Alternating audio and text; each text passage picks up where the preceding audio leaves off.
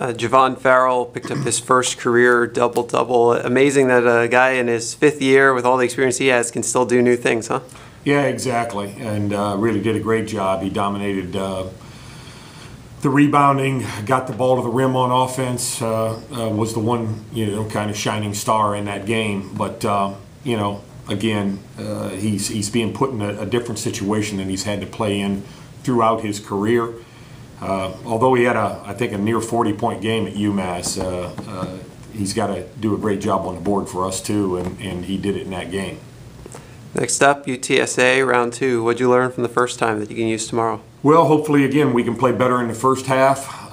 They drove us a lot. They are great at attacking the rim. They're very athletic on the perimeter.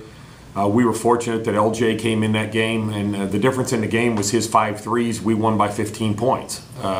We haven't had anything close to that, the 3-point shooting. So hopefully against their zone he can be a weapon again and some other guys can step up. But it'll be a very, very difficult game.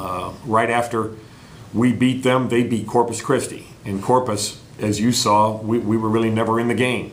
So it all comes down to playing well on that night and making the right decisions and giving yourself a chance to win with this team.